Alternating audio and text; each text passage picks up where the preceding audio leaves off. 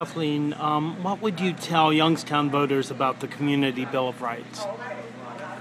I tell Youngstown voters that the Community Bill of Rights is not only necessary, it's critical to say yes and to vote for the Community Bill of Rights. And the reason why I would say that is because I'm a retired Air Force nurse, and I've served my country, and I'm proud of that.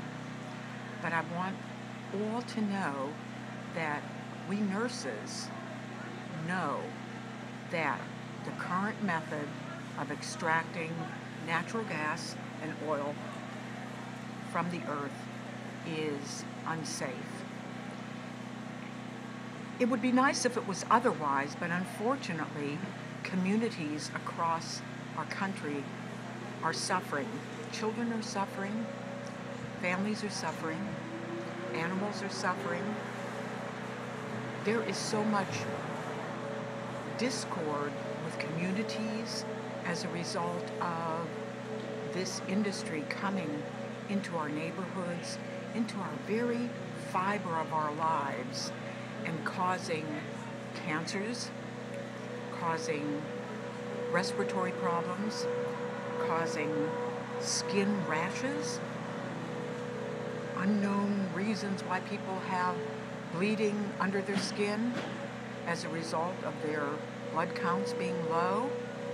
And so the American Nurses Association in June of 2012, and they probably represent 3.5 million registered nurses across the country and about 150,000 nurses here in Ohio.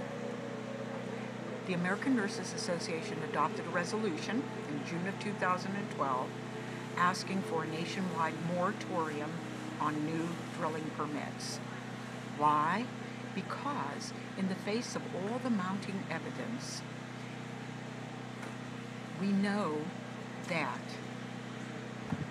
even the unborn child will suffer effects related to problems before they're born, and be born with kinds of heart problems that are a result of the mother either breathing or else drinking tainted water from fracking. Whole communities are so affected by this. And you know what? The absurdity of it is a industry that's not going to last forever.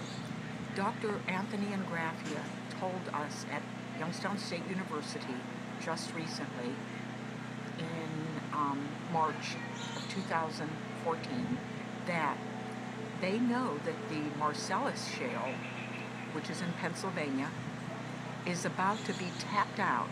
In other words, that source of natural gas is going to be over in about 2017. And he said the Utica, which is us in Ohio, will follow shortly thereafter.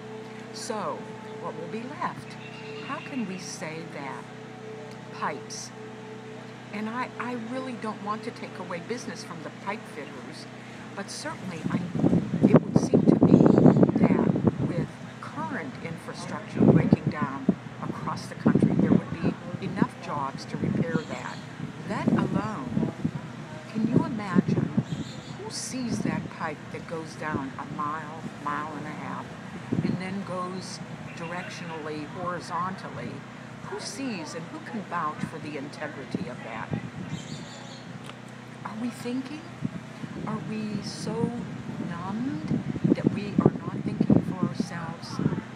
So we hope as nurses to represent and to be able to say, come on everyone, let us mobilize so we can use the sun, wind, water for our energy sources.